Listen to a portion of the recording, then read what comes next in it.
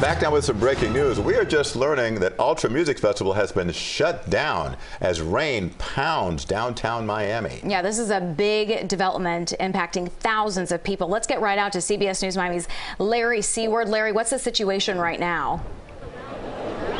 Well, you can look behind me. You can see the crowds of people streaming down Biscayne Boulevard. This is at Southeast First Street. All of these people were inside the Ultra Music Festival when right around 9 o'clock tonight, this message came out. I want to show you this, that message put out on Twitter that these folks actually saw on the screen. You can see an Ultra alert, severe weather, lightning and strong winds. For your safety, Ultra is temporarily shutting down. Please calmly leave the park now. More information on social media at Ultra. They're actually making an announcement right now. They've been asking people to leave rather calmly, and I can show you earlier we were on the Metro Mover platform. There's a stream of people that are on the stairs right now. You can see they are waiting in line right here. If you look to your left, the stairs that lead up to the Metro Mover, look how thick that crowd is. Those people waiting for a ride to get back to their cars. There's a thicker crowd up on the platform as well. Again, all of this happening right at 9 o'clock tonight as we came on air. Again, Ultra Music Festival temporarily shut down